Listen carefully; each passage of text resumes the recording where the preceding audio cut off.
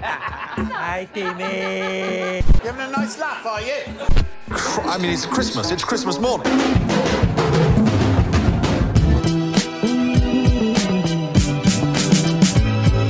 Hey! I love the way it makes me feel inside. What's up, everyone? Adam from FWCI. This is the Office Australia, episode 1, IRL. I haven't seen any good things being said about this, but I'm curious to check it out because anytime there's like a reboot, it's usually pretty doomed. It's usually trying to recreate something that can't be recreated.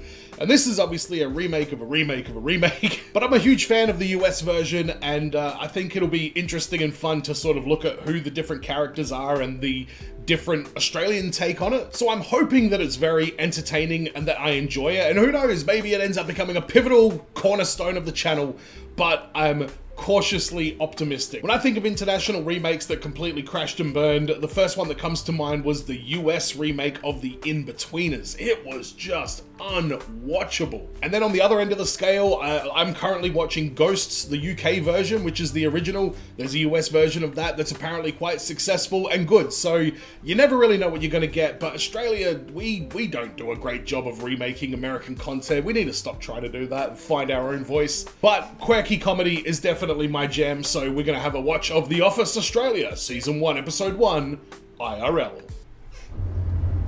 You know, sometimes I wake up in the morning and I'm just like, I don't want to go to work today. But then I remember these guys. I get excited, get that tingly feeling in my chest. Well, we've reviewed our flexible work practices, and given the low attendance rates, Flindley Craddock can no longer justify the cost of our office spaces. Yeah. We're going to close the regional branches and everyone will go remote. Everyone's going remote? Uh-oh. If we bring everyone in, I guarantee we can make a year's worth of rent by the end of next month. $300,000. But if any of your staff members complain about being forced to come in full-time, you are not to blame it on head office. Why would I do that? Yeah, alright. We know exactly where this is going. Even this opening sequence is pretty shithouse. It really is. Flindley Craddock instead of Dunder Mifflin. I don't know. This whole thing just... This is a very desperate attempt to remake something very... I don't know. It's hard to... I'm just gonna wait until it's over. I started as an intern. Like, I was Sebastian. Oh. She's been doing that vampire shtick for over 7 years. I want to suck your blood. Can I sit Yeah. down, thanks? Yeah. Oh. Yeah, g'day. Hi. Sorry, everyone. Just had to drive in from Woi Woi, so... Christ. Lloyd, you've got quite a drive. The bad news, and get this, Alicia comes in this morning and tells me that head office are forcing us to come back to the office full-time, effective immediately. What? And I'm not surprised. We have lives, you know. People have homes and pets and children and partners that we'd rather be spending time with, so yeah. Also, even people that don't have some or any of those things because they've sacrificed all of it for their career, it is still frustrating. Ugh. I imagine. This is not working. Michael Scott's a very unique character, and Steve Carell is probably the only person that could make that character actually work. And I feel like Michael Scott, there is a significant difference between him and the main lead that Ricky Gervais plays in the UK version. But this one feels like it's Michael Scott 2.0, and it just reeks of desperation.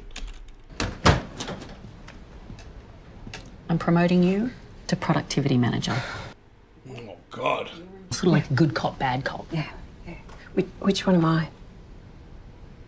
Bad cop. Bad cop. Yeah.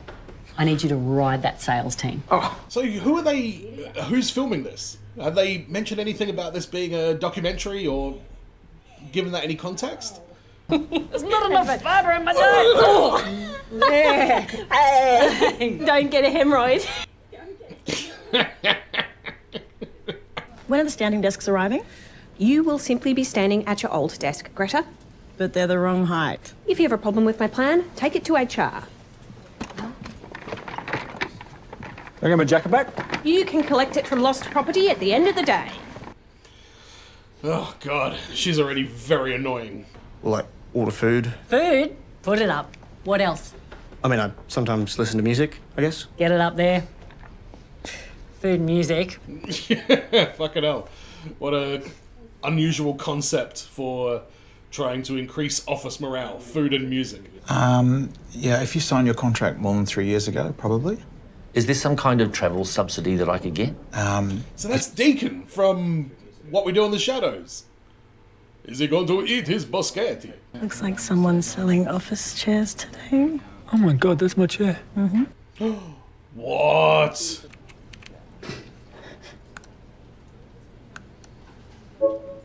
I just wanted to touch base and just see how you guys were tracking up there in Brizzy. Are you not at home? No, we're still in the office. Where are you? Did Alicia come in and send all you guys home?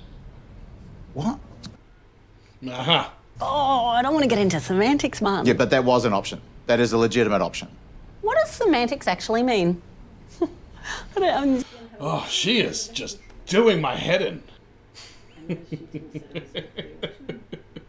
Right, about half an hour ago, somebody, who will remain nameless, walked into my office and accused me of lying. Yeah, because you are. And I was protecting you. From who? From yourselves. You know, some of you might be thinking, oh yeah, I'd love to be at home. You wouldn't, you'd hate it. Deborah would self-harm if she was stuck at home with the kids. Isn't that right, Deborah? Could do, yeah. Deborah. I am definitely a homebody. I love cooking, I love gardening, but I wouldn't want to commit to never coming into the office. Yeah, huh? All right, Jim. I need to buy the chairs back, but I've just sold them to some clown for $3. Oh, yeah, that was Nick. Nick. Okay, thank you. I need to buy them back. Tell you what, I'll sell them back to you for $4, but under one condition. What's the condition? I get to be quizmaster.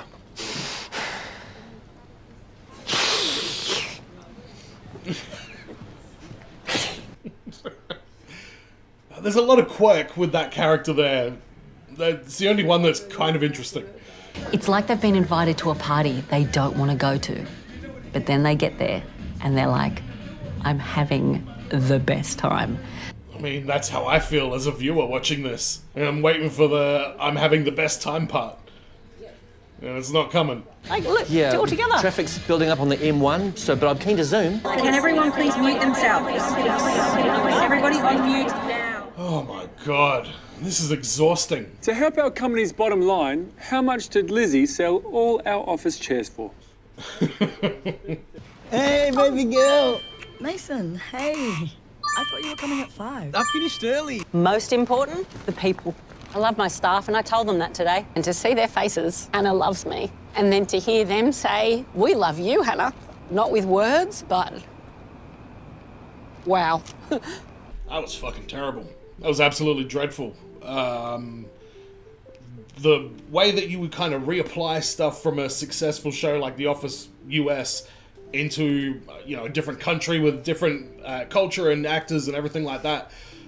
Like, everything that you could have done to keep the charm, they kind of just naffed out. I will say that the character, Lizzie, Elizabeth, Dirty Diana, moving that character, like the Dwight character, into the receptionist role is probably a smart idea. Probably opens up a lot of, you know, good potential between the boss and that character, but I mean, I'm grasping at straws here just to say anything good about this show at all. And who knows, maybe episode 2 things kick off, but I didn't like it at all. The character of Hannah, I mean, what's the first thing that Michael Scott does in The Office?